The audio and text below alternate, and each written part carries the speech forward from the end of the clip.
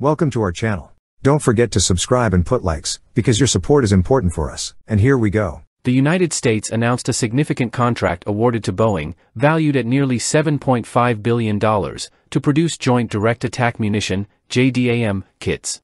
These kits transform conventional unguided bombs into precision-guided munitions, enhancing their accuracy and effectiveness. The contract, a fixed-price, indefinite-delivery/indefinite-quantity agreement, encompasses the supply of JDAM tail kits and additional components, spare parts, repairs, technical assistance, and laser JDAM sensor kits, all to be manufactured at Boeing's St. Louis, Missouri facilities until February 2030. The exact number of JDAM kits to be produced under this contract has not been disclosed.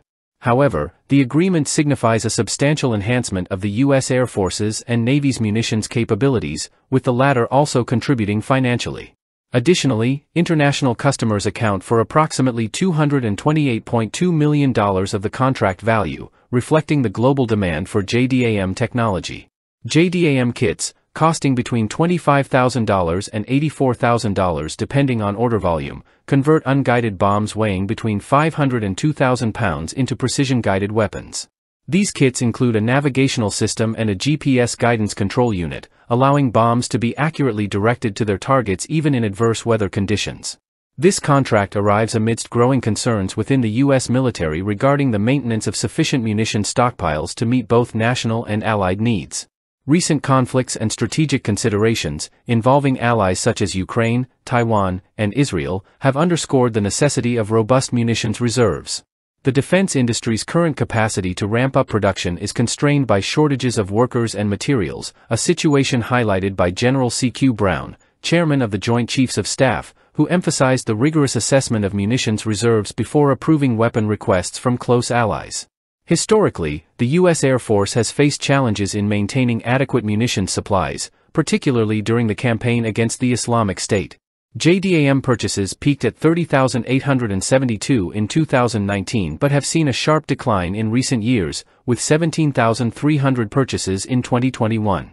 Despite these fluctuations, the demand for precision-guided munitions remains strong, as evidenced by previous contracts, such as the $344.6 million agreement in September 2021 for up to 24,000 precision laser guidance sets and a $40.5 million contract in January 2023 for JDAM wing kits. This latest contract underscores the strategic importance of converting unguided bombs into precision-guided munitions, a practice not exclusive to the U.S.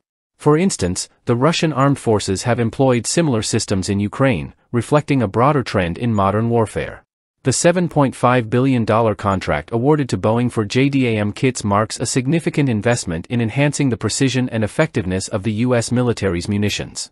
By transforming unguided bombs into precision-guided weapons, the U.S. ensures its readiness and capability to respond to various global threats while supporting its allies.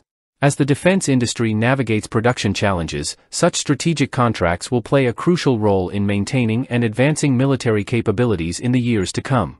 That's all for now. See you later.